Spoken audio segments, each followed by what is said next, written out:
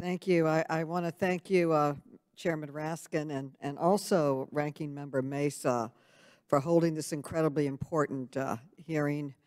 Too many members of Congress, like Representative Mace, and people in this country are innocently attacked by the violence in this country. And I think the recent attack on the Speaker's husband showed that you're not even safe in your own home, which is outrageous here in America. So this hearing is very important. And Mr. Chairman, your leadership of this subcommittee has been exemplary, and I look forward to following the work you will do moving forward on this issue and many others.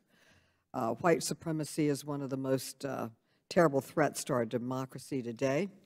Both the FBI and DHS recognize white supremacy as the deadliest domestic terror threat facing the United States.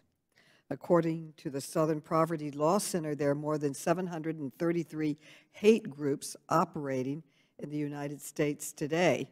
This includes 98 white nationalist groups, 61 anti-Semitic groups, 50 anti-Muslim groups, 65 anti-LGBTQI plus groups, 16 neo-Confederate groups, and 18 Ku Klux Klan groups.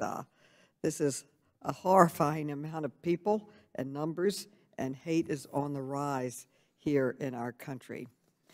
That is why it's critical that Congress continue to shed light on this growing cancer and come up with substantive solutions to address hate and violence.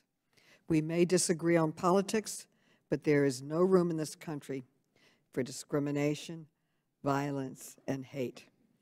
Thank you again, Chairman Raskin and Ranking Member Mace, for holding this vital hearing, and all of our panelists today, and for your life's work.